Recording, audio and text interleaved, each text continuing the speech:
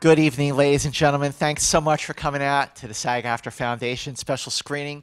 What did you think of Premature?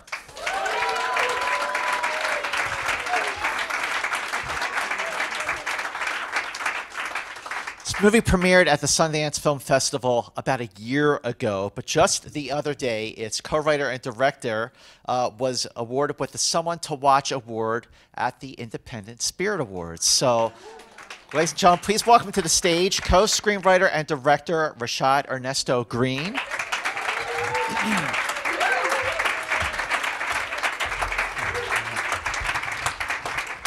And please welcome to the stage co-screenwriter and star Zora Howard.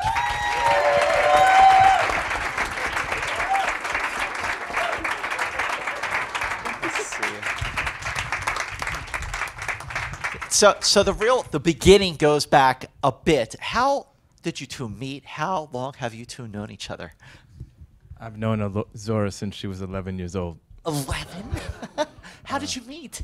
I was an actor back in the day and had a show in New York at a company called Classical Theater Harlem.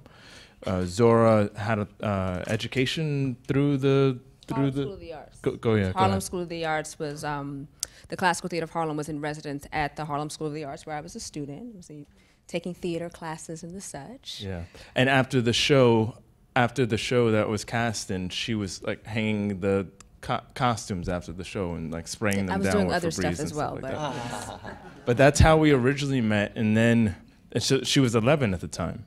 And then when she was 12, we had the cast party at her house. She was very, very involved in that particular theater. And we also lived on the same physical block at that time and still do. When she was 12, she invited me to a show that she did in that same theater at Harlem School of the Arts, poetry show, spoken word. Mm-hmm. And I came and supported her, and I was just so blown away at the subject matter that she was talking about at 12 years old. I was just beginning to think about it in my early 20s, and I was just like, wow, she was so wise beyond her years, and really blew me away. After that experience, I went back to film school to start making films, and in my second year, I wrote a film about a young girl who gets pregnant in the Bronx. It was the short version of Premature. And when I was thinking about who could I cast who hasn't lived this experience but could portray this on screen, I thought about my wise young friend, Zora Howard, and cast her in the role, and she was absolutely brilliant in this film. Hopefully it'll be like on the hopefully be on a DVD or Blu-ray if that's released, and people can get a chance to see her at 14 years old. Well, I want to ask Zora, like, you're talking about this role, about what's going on with this character, and you're 14, and like, what do you remember about that conversation, and what do you remember about your thoughts about playing this character at 14? Yeah, so I was, it was my first year in high school, I believe. I went to LaGuardia High School in New York City, where I'm from. And I got to, yes, LaGuardia, yes, Fane, ow, yes.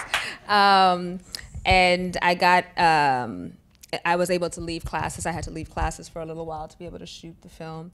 But I was like, listen, I can do this. I'm ready for this. I know Rashaad, I'm up for it. And it wasn't until the scene where in Premature, the short, the character's name was Tisha, and where she was about to give birth, and it hit me right then while I was on set, and I was like, I'm 14, don't know how to do this. I have not done this yet in my life. So I called my mama, and we were shooting in an apartment in Newark. And I asked everybody, I went to the bedroom, closed the door, and I just was like, Mama, we about to do this scene. And she, I don't know how a mother speaks to her 14-year-old daughter and tries to walk her through what it might be like to give birth so that she can then process it and figure out how to do it on screen. But whatever my mama said helped. And I just kind of took that it was a very intimate scene. It was right there in the bathroom. Rashaad was there. Our DP was there. And I just remember, I don't know if you remember this, afterwards, I was so charged. I had a lot of feelings, and you tried to come touch me or talk to me or something, and I kind of fiercely responded to you. That's been a lot of our experience. Okay. All right. Okay. But that's what I remember about that, I guess when in reading the script and, working with Rashaad, we had rehearsal time for that project as well. And even doing it in the rehearsal room, I had never really thought through what it would be like on the day to have to pull that. And I really, sometimes, as a performer, you're just a vessel and there's something else that is working through. And I think I was very lucky to have that something else that day, in part with the help of my mother. Yeah. In the short film, she brings the baby to term. Yeah. It's not like, Right. she's aborting. And so in that bathtub scene, she's actually giving birth. And to see her, I mean, you think that this young woman is giving birth in a bathtub. I mean, she's just like, she's that phenomenal in that scene. Matter of fact, when it was only like 2 or 3 takes, so maybe 2 takes, because it was just really intense. Sure. But when we finished it, the DP and I went outside. He had a smoke, and we looked at each other, and we were like, "We have a film." It was just like as a result of that, that performance. Well, what was behind the idea to expand on it, to turn it into a feature? And how long ago did you first have a conversation to expand? Yeah, I think we, so from that point, we've been friends from that point forward. And Rashaad has very much been involved in my life, just as a friend, a supporter. We've gone on and done our own individuals and separate projects, and we've been present for each other in those processes, but we hadn't really worked together in a substantial way since the short. But we've been talking about it for years and years and years, because Rashaad, again, first knew me as a writer, really, a writer and a performer, but you came to see the poetry show, and that was my writing. So we've been talking about writing something, and funnily enough, about 3 years ago, when I was in grad school, Rashaad was like, "Now's the time, it's perfect timing." And I disagreed, because I was in the middle of training, but was excited about it and felt very inspired. It just felt like the moment, I guess. And so when I was on break from grad school, we had a month, and we kind of, we said we wanted to get something down by the end of that month. Yeah. So how many days did you shoot this movie? We shot over 18 or 19 days. Wow. Yeah. Wow. 18 or 19 days. But yeah, just to piggyback on what Zora was saying, that month that we had off, we got into the room, and we didn't know that Premature was, that we were going to expand Premature. Oh, I see. We got into the room, and we said, let's just put something down on paper. We want to make a film. And we asked ourselves what we felt was missing in present-day black cinema. And we said, we both felt that there was an overabundance of films that had to do with pain and suffering and victimization and fear. And we were like, all right, well, we want to do something else. We want to offer something to the other side of that equation, although we understood why those films are made. We're just like, there's a lot of them. When's the last time we saw like a love story? Especially and a young love story at that. So we wanted to capture Harlem before it changed completely, through the eyes of a young woman, because we knew Zora would be playing the lead, and we both could call from our life experiences as far as love was concerned, our heartbreaks and various relationships, et cetera, et cetera. And so we started writing a love story. And while we were writing that, Premature, the short film setting, themes, characters began to invade that process, and we embraced those as well. Sure, you lean into it. So the thing that I loved about the film is it feels very lived in. It feels very intimate and unflinching. Especially when the child is aborted, and but it does feel very intimate and genuine. And how did you come to cast Joshua Boone. He's just terrific, and I think the chemistry really does obviously play a very big part in that. Yeah. Yay, Josh! We had a reading in New York of the script. You know, sometimes you'll just to hear the words aloud, see where the script is, and get some feedback. And we needed to cast all the characters, and we just basically threw out, you know, our wires and said, you know, this is the type of guy that we're looking for. We didn't.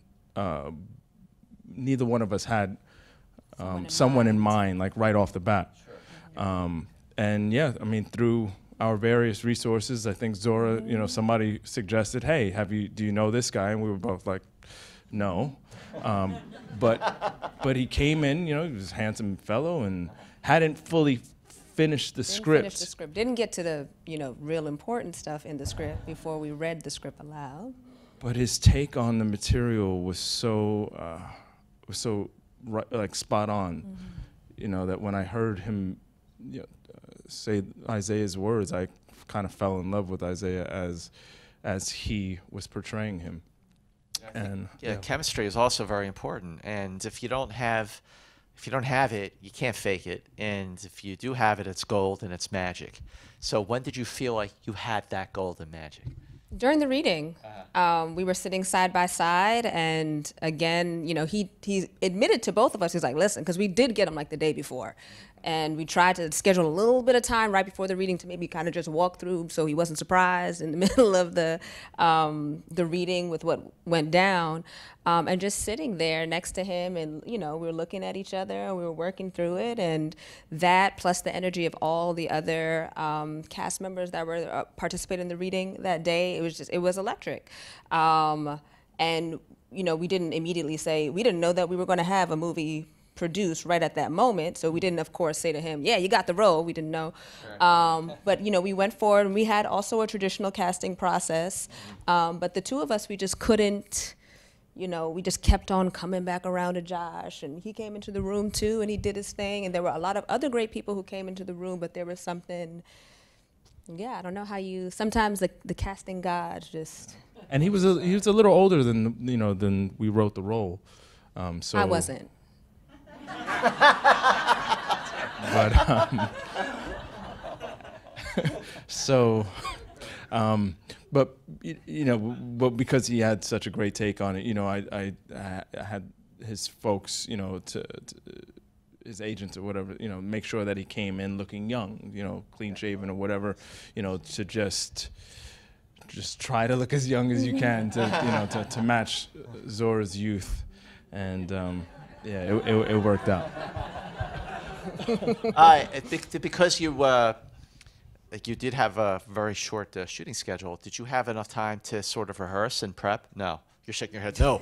No, I mean, you know, just like it was unfortunate because obviously for the short film we had lots of time, and in an ideal world that's exactly what I wanted, but you know, when it comes to SAG and how much you have to pay to actors for rehearsal, and we didn't have, you know, we had no money, you know, just none. But we did have at least we had one reading with the cast, and we had one rehearsal day planned. But come the morning of that rehearsal day, which was the day prior to shooting, first day prior to shooting, and I was like, oh, there's a Caribbean Day parade today. You know, so I was like, man, that might be really great production value.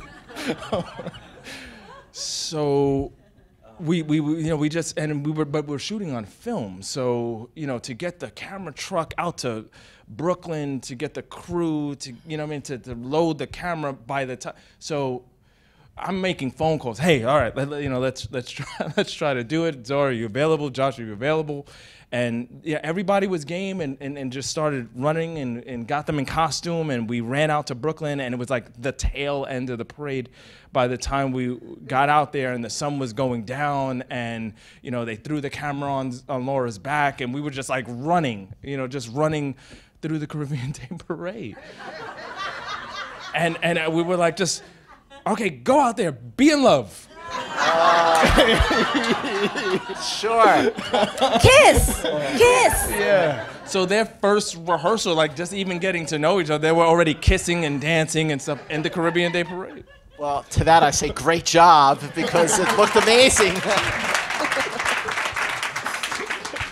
Yeah, sometimes during these SAG-AFTRA Foundation Q&As, a lot of independent films come through here, and the filmmakers will say they don't have time to rehearse.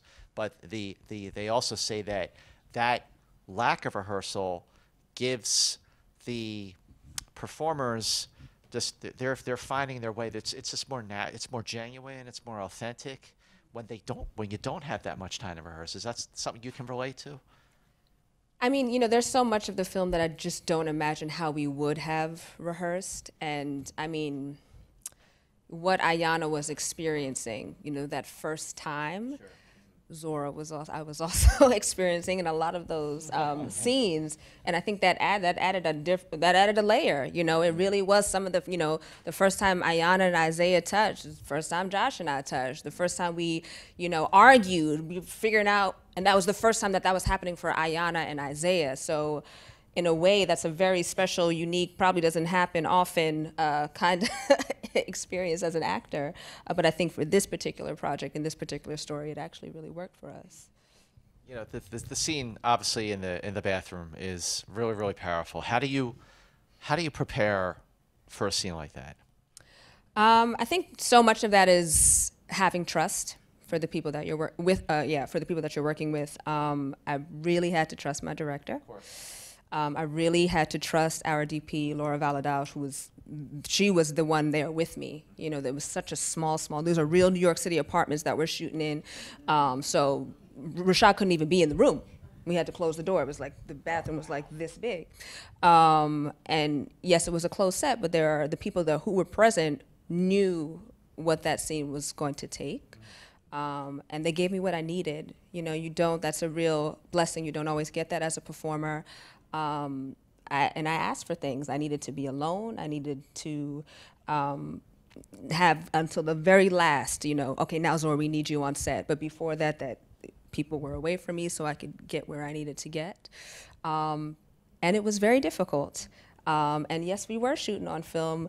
And no, we didn't get in one take. And that's work. But, if you don't trust the person that's behind the lens calling the shots, then you start to get frustrated, or resentful that you have to keep on going through it. But I trusted Rashaad that he wouldn't have us do it again when he got what he needed, and that trust is very important and then I saw it, and then I saw the rough cut and I was like, all right, brother.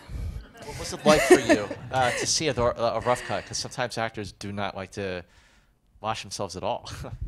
I saw a few, and I really am appreciative for that. I got even to be in the editing room and see that work happening. Yeah.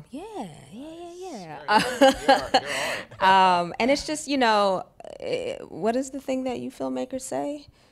How many times you make a film? You write it, and then you shoot it, and then you edit it, and something else? Yeah, 3 times. Okay, 3 times you make a film. It definitely wasn't the film that I thought that I wrote, but everyone that was involved, that adds to the storytelling. I mean, now I can't imagine the film any other way. There were things that ended up in the final cut that were not in the script, that we worked in post, that really, you want to talk about poems? Yeah, basically we did not write poetry into the film. When did you introduce that into the narrative? Yeah, so we wanted Ayanna to be a writer, to be a poet, but we just wanted to allude to it. So, when he discovers her writing in the journal, and she starts to go into that poem at the end of that scene, we cut that scene before we hear any poetry. But on the day that we shot it, I said, I might just need, for cutting purposes, can I just have a couple of lines or just something? It doesn't matter, just any poem. And she went into her memory banks poem that she had written some years prior. But this is also a bastardized version of that poem because it wasn't like she was prepared. But she just said what she remembered, and she was like, Rashaad, you're not gonna use this, right? I was like, don't worry, but, you know, just finish it, you know, just finish the poem. Yeah, yeah. And sure. so Trust.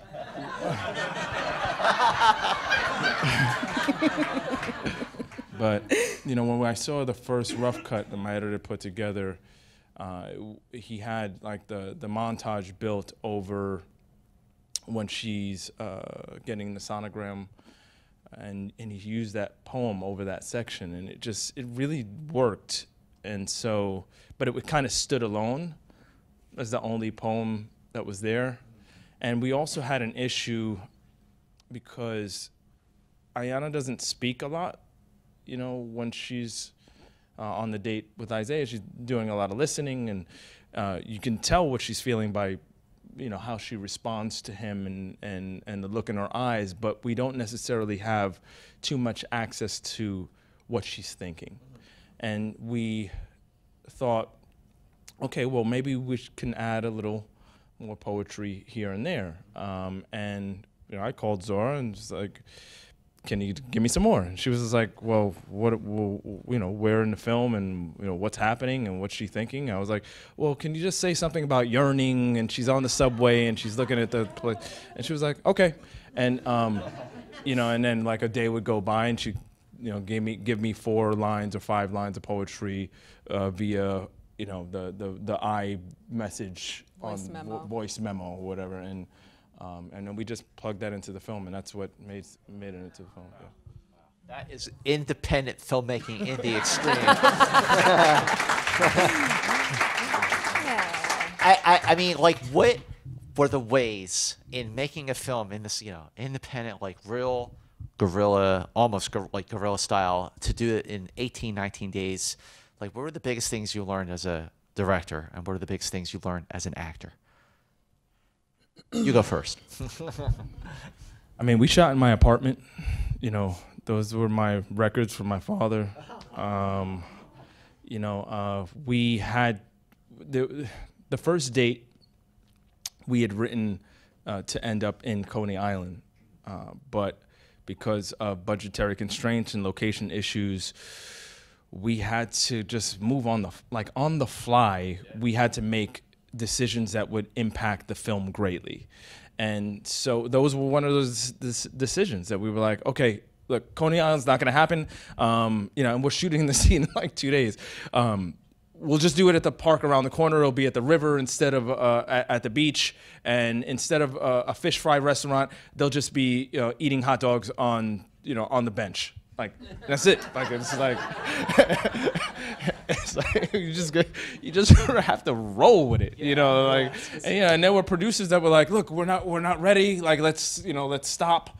Let's regroup. And we were like, we don't have time to regroup. Like, you know, we have the crew now. The cast is here. Like, we have to just go, you know, and just roll with it, you know. And there was a scene that wound up on the subway platform that we were gonna shoot outside, but then we were like, okay, well, we need to like light exterior night, and we're running out of time.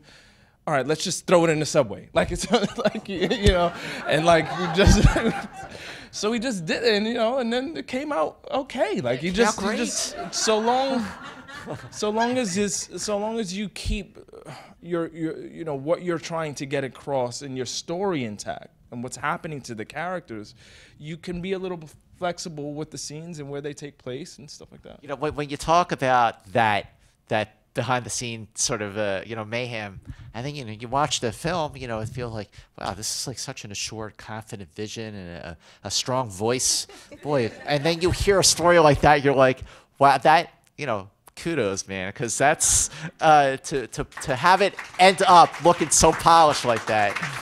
But as an actor, like for you, like how did that process challenge you and help you become a better actor?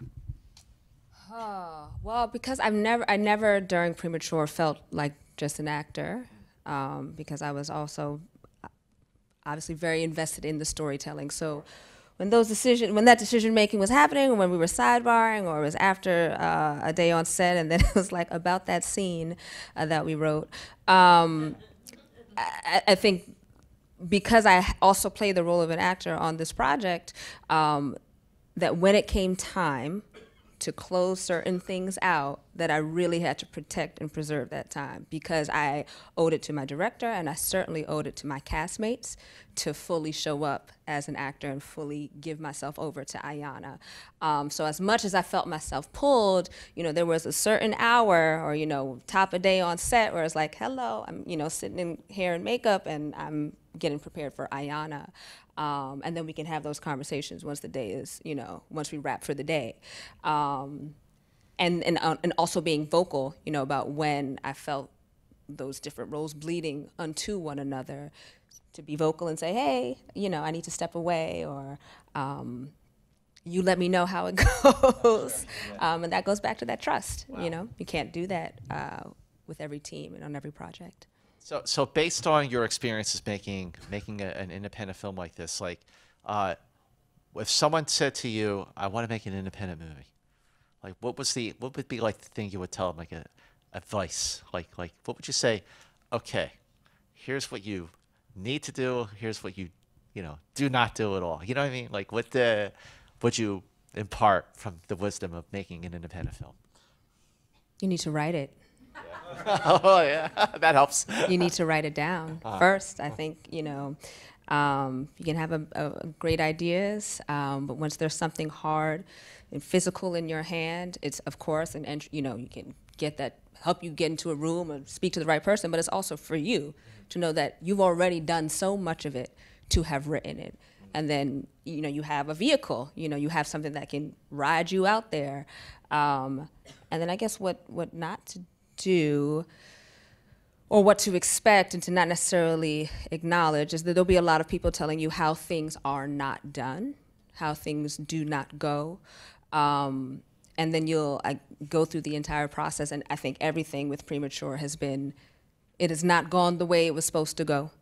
You know, so to hear people at the top of the process be like, and this is the way things go, this is filmmaking, this is how it happens, and me, again, this is my first screenplay, this is my first time leading, you know, a project. As an actor, I was leaning into all of that. I was like, oh yeah, this is how things go. I'm good at school, I'm gonna get it right, I'm gonna do it how things go. And then everything was flipped on its head. But to embrace that, you know, and then like Rashaad was speaking about, and then you have these, you know, it goes the way that you didn't plan for it to go, and then it turns out being something that you could have never imagined it would be. To embrace that then. You know, the advice, it's hard because, you know, I took a risk on this project. After Gun Hill Road was my first feature, opened up the door to TV.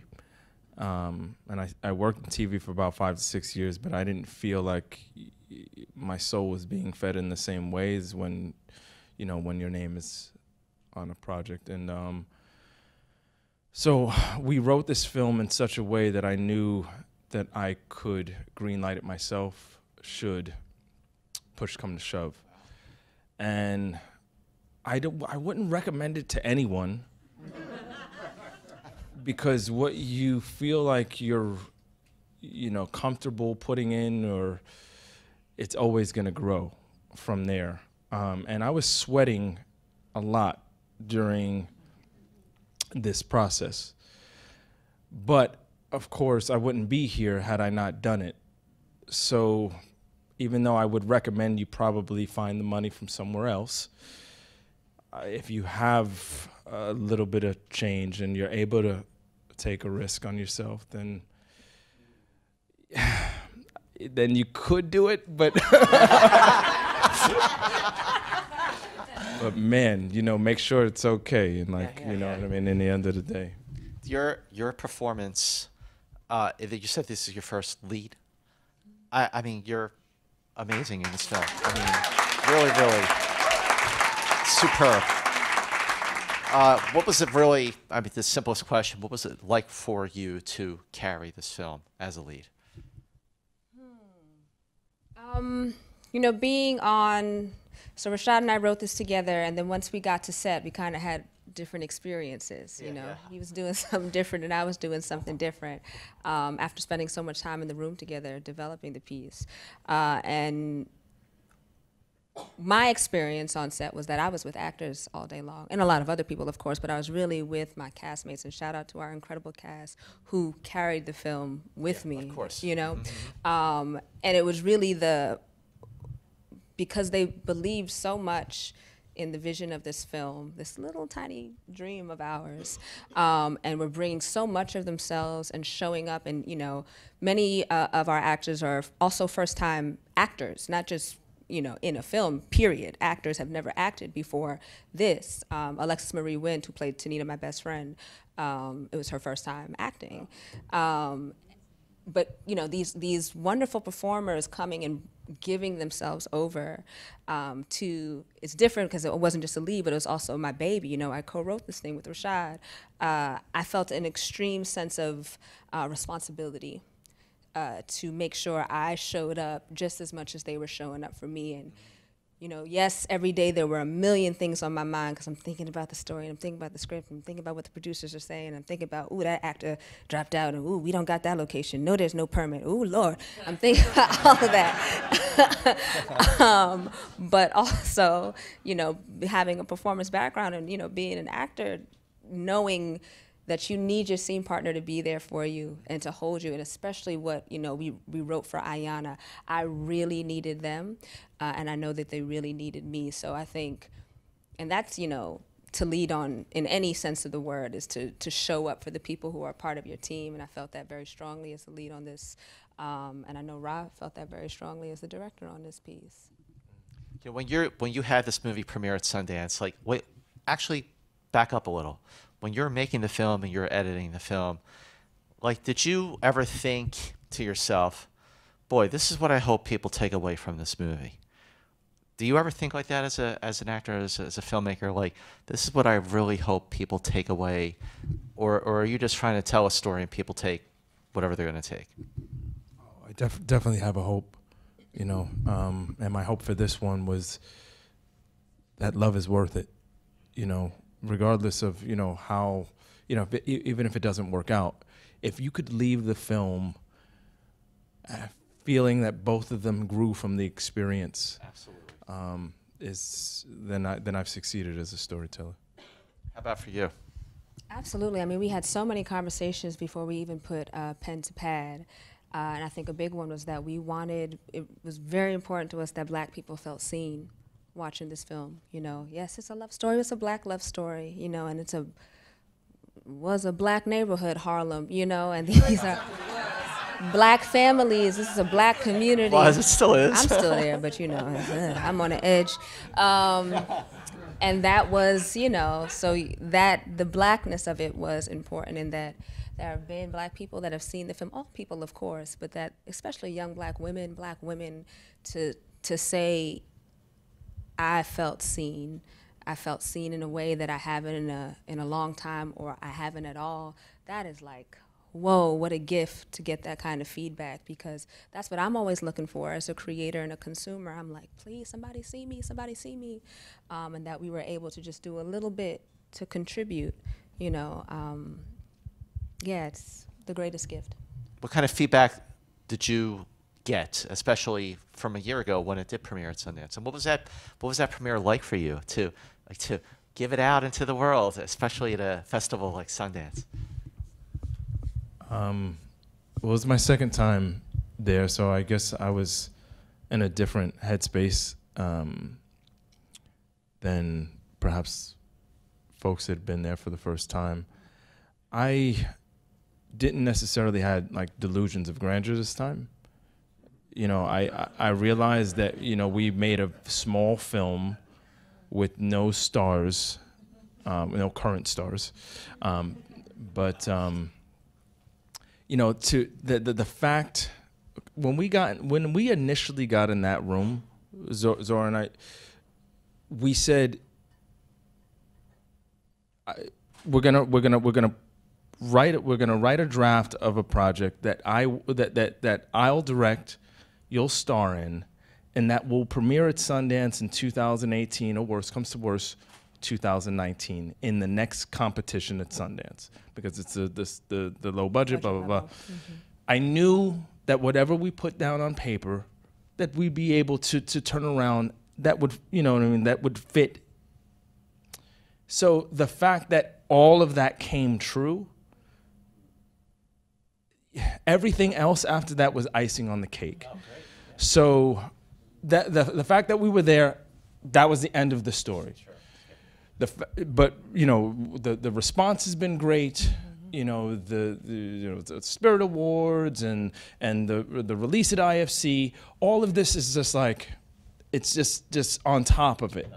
But the fact that we got it out into the world and that it was, you know, in front of an audience was all we wanted, you know, all we aimed for, you know, and everything else has been a wonderful ride. Oh, congrats on the ride. So here at the foundation, we get questions written down by people in the audience. Oh, dear. So, Siegfried, are you here?